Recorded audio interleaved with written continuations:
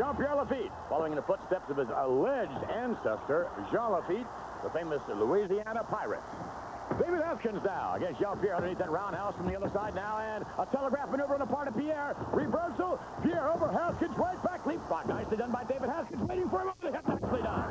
Cover. We get one, and that's about all you're going to get on Pierre. Wait a minute, now trying it again. Haskins from the other side of the rope, and a leapfrog there by Jean-Pierre, and oh my! Fantastic. Yes, indeed. Clever maneuver on the part of Jean-Pierre Lafitte, trying to follow in the footsteps of his alleged ancestors. And I must say that in the movies, there's an opportunity that many take to glorify pirates. I don't believe Jean-Pierre Lafitte needs any glorification. This man is an out-and-out thief based upon what we saw just earlier on. Look at that. What a clothesline. Wow, at 360, man, you don't know exactly that he's a thief. I mean, Hakushi had no more use for the replica of Brett's head. Well, I'm not so sure about that whole deal with Brett's head in the bag and things of that nature. Sort of gives you the willies, doesn't it? Well, it's kind of, hey, you'll never guess who Jean-Pierre's favorite cartoon character is. Oh, my goodness. What a maneuver on the part of Jean-Pierre Lafitte. Nice suplex over David Haskins, his favorite cartoon. Yes, Pepe Le Pew. Pepe Le Pew.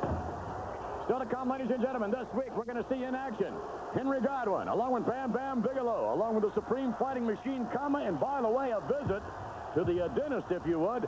That would be Jerry the King Lawler's favorite dentist, Dr. Isaac Yankum, DDS. And, of course, Bret Hart has a date, a dental appointment at SummerSlam. Oh, my! Do it again. And off the rope and down to David Haskins. I love it. He wrestles with reckless abandonment. Yeah, well, it's sort of like that. A Doc gives him again. Reckless abandon. I think it's a turn with a boot to the midsection. Jean-Pierre Lafitte off the rope and... Oh, my! What a DDT that was. Is that enough to put away Haskins? Well, Jean-Pierre pulls him out. What's he doing? Yeah, he's fixing to do the lock cannonball. But you talk about put away. You need to put yourself away because I've got the coup of coups. I've got an audience with King Mabel and Sermo coming up and a special vest that I'm going to wear in honor of it. Special vest? What are you talking about? In the middle of action now from the top end. Yes. The cannonball applied on Haskins. The cover, the count, and a victory for Jean-Pierre Lafitte. What an amazing athlete, no question of it. He is fantastic. I love the way he goes at everything. He doesn't care about his body, much less his opponent. I'll tell you what, Bret Hart better hope you don't want to steal his career.